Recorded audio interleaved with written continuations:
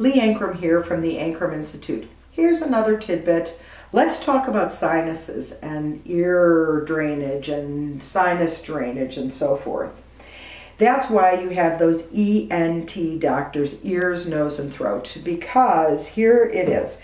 You can see in this picture that we have 4 sinuses, and these are nasal sinuses, which you hear me, I'm nasally today. 4 nasal sinus, 2 in the cheeks and 2 above the eyes. That's why there can be so much pressure in there that it really gives you a headache and actually can affect your eyes, but in the short term while it's full. But here's a side view. Here's the throat, here is your throat, and here is basically, we're just sort of basically saying some of the sinus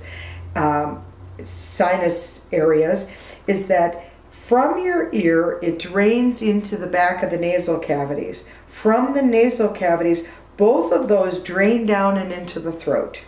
If I have a misalignment of the direction here, or I have swelling from either allergies, some kind of reaction going in here, what I'm not going to get is good drainage down the throat. If I have constriction at the throat, I can also not have great drainage into the throat. So you have all of these pieces are working together, the inner ear, the sinuses, and then they go down the throat.